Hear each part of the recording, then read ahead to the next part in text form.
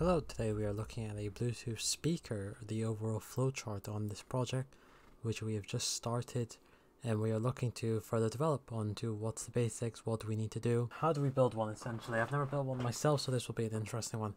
I'm doing this with a fellow engineer who's over in America. Well, anyway, coming into this Bluetooth speaker, what do we need to do? So with every project, like I've mentioned previously in the channel, you gotta start off with your flowchart. How is this thing gonna function? What is it gonna do? You get a base idea. After this base idea, you need to further dive into it. So once you've chosen your certain components, what is the overall functionality of this gonna do? A lot of this was just a lot of writing. What do we need to do? Some key information, some things that we've just discussed about. So little things. What are we gonna use? What microcontroller are we gonna do?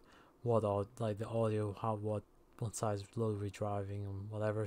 Can we work backwards from it? What is our ideal output of our speaker? These are the things that we are kind of looking forward to. So we split this up into different parts. So other partner will do the power section. I'm going to do the audio section. And this is what I think we're going to combine these two together, have a look at what each other's work and so on. What you need to keep in mind of is when you select an MCU of sort is to get it into comfortable with it. Don't just jump straight into it. Test it, see if you can do some basic functionalities, whatever with it. So we looked into different MCUs. We originally thought STM32 would do the trick, and because there are some Bluetooth STM32s, but they didn't have I2S, and I2S is kind of like this audio protocol, not I2C, don't get confused, but it's this audio protocol specifically made for this, I believe. Don't quote me on this. And this was something we were going to do. So we're going to use that, feed into a DAC, and then into an audio amplifier. So we selected this, we selected the amplifier. I think we were discussing the STM32WB15, but I've settled on this microcontroller here. I have a dev board for it, which I'm going to show you later. Just showing a simple Blink program and how to program it. So we have this communication going on. We have the power, what do we need? Speakers, amplifier. So I'm trying to keep everything as transparent, even though this is not the best way to do it. I think it's still start. Ideally, maybe we had some kind of document to further elaborate, but I think just for initial throwing ideas here and there, this is totally fine. Some key parameters that we want some prices that we want to keep it under and things, because price is a big one. We're all not made of money, but generally, to make these, there's tons of Bluetooth speaker projects, so there's tons of reference designs out there. But generally, it's the Bluetooth. You've got a DAC and an audio amplifier to your speaker. That is the general gist of it. Coming into the ESP32, the IDE, I'm using the IDF or whatever. I'm using VS Code with the ESP32 IDF plugin. So I've installed that here. This is this one here, and I've opened up the Blink example. And you think, oh, just example, why would you do such a thing? That's so simple and things. Well, I think the examples are really such a key driver into how you learn and how you develop yourself.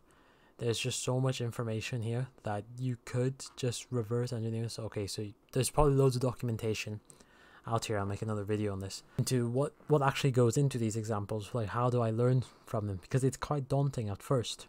I found it quite daunting, to be honest. So we set this up, we've got our example here. What do we need to do first? It's not like the Arduino thing, I found it a bit difficult. What you're going to do is you're going to need to build the project. So a thing as in the Arduino IDE or whatever. So you have these different things here, you can all select them. Oh, I've accidentally clicked full clean. Oh, anyway, build project. So that's building now. Right, so that is done there. It seems we've had no issues. And if you're ever so curious about the size analysis, you can click F1, and what you're going to type in is ESP-IDF and it agrees with all these different functions here, and this is where a majority of things you can just configure from here. It's great. Size analysis of the binaries. So I'm going to click that. It's going to tell you the size of it, and I think it's quite useful into how big something is and how much space maybe you've got. But to me, this is all jargon at the moment. I don't really care. I think to someone more experienced than myself, this would be maybe important. But anyway, so now we're going to flash the project. But to do that first, we need to select the port to use. So again, F1, we're going to type in ESP-IDF I've put ESO, ESC, IDF, select port to use. So it'll show you available ports, and I guess if you just have one device plugged in, that's your thing. And we want to plug in this blink example here. Okay, and now we're just gonna flash it. So again, you can probably set hotkeys here. So like there's a few here, what they all are. So you can probably set that. And I would probably, if you haven't selected it, I would select the flash method to be of choice. So for this, I've got UART. I'm just gonna click flash device.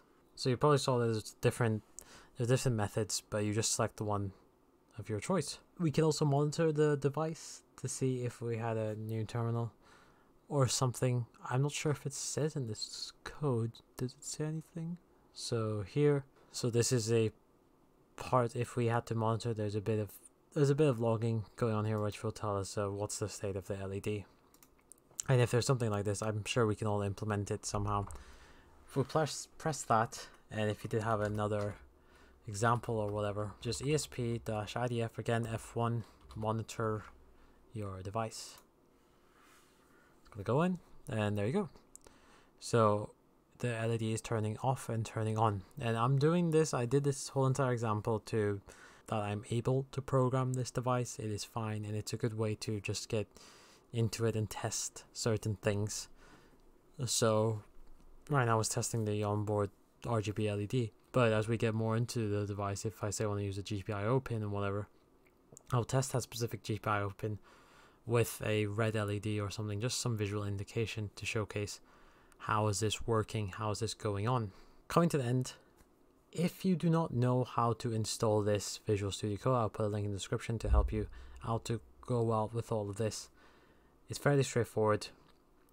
And moving on, so that is one part. We know that the ESP32 is okay. It's okay to work. You know, I've programmed a test example on it, which is fine. The next step is to test the hardware. So it's to actually buy the breakout boards, which I'll make another video on to why I've chosen these, what am I going to do to them, how I'm going to configure them.